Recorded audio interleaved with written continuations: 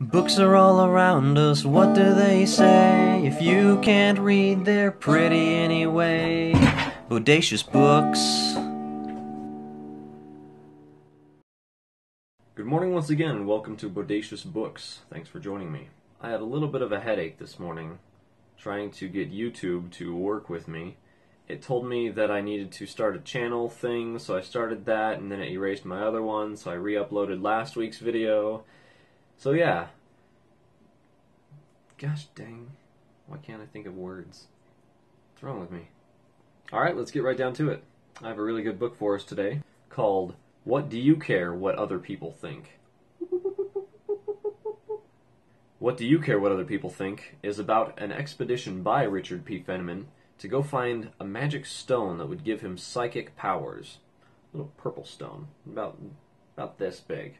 Throughout the book, Mr. Feynman writes about how there are 3 stones in the world, scattered across the earth. Stone number 1, off the coast of India, in a locked vault underneath the ocean. Stone number 2 is powering the engines of the International Space Station. You thought it was rocket fuel. Stone number 3 is owned by a French bicycle maker named Claude. Richard tells of his journey to go find and recover one of these 3 stones, starting with hiring a diving team to go off the coast of India, dive down, and to recover the stone for him. Turns out, though, that the leader of that diving team knew what that stone was when they found it, and now he quietly controls all of the marketing transactions in the eastern Ukraine. So with that stone tucked away in the eastern Ukraine, the next move for our boy Richie Feynman was to go up to space. So he decided to co-found SpaceX with Elon Musk and be space pirates to go steal that crystal. I have an inordinate amount of respect for space pirates.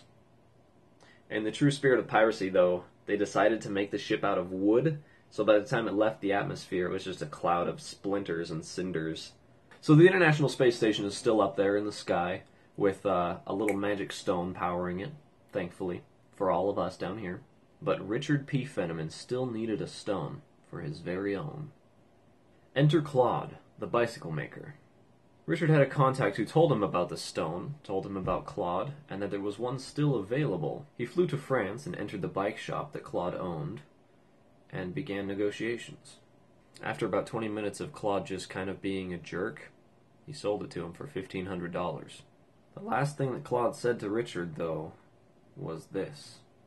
What do you care what other people think? So there you have it. Richard had his stone. Claude had $1,500. Richard could finally achieve the thing he wanted all along, to open a pet shop and train them psychically to stand on their hind legs. But that's about it for that book. What do you care what other people think? It's all about thought and the processes of the mind and wrangling the psychic powers with a little stone. That's not what it's about at all.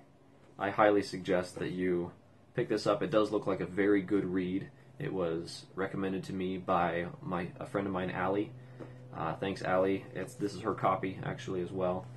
So, whoa, hey, there are, I actually opened a book, guys. There are pictures inside this one. Pick it up. It looks sweet. Really, though. I'll try to include an Amazon link to any books that I review for you guys, just in case you're curious, because that actually looks pretty sweet. I'm going to go look at the outside of this book.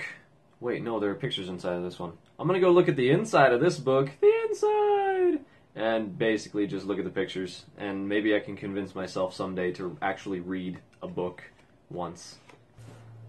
Last thing before I do, though, make sure that you write in the comments of this YouTube video books that you want to see me review. Hopefully they're books that I haven't read before, don't know too much about, so I can make it sort of really nothing about the book. But yeah, if you have a book that you really like, that you want to see me make a total fool of myself trying to guess what it's about or making up a story about it, definitely put it on the description, or put it on the comments down below. Thank you, guys.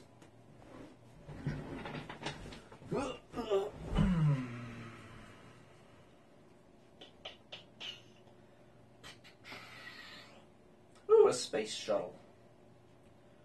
Wait. Hey, there's actually a space shuttle in it. It's not made of wood, though. O-ring ice water.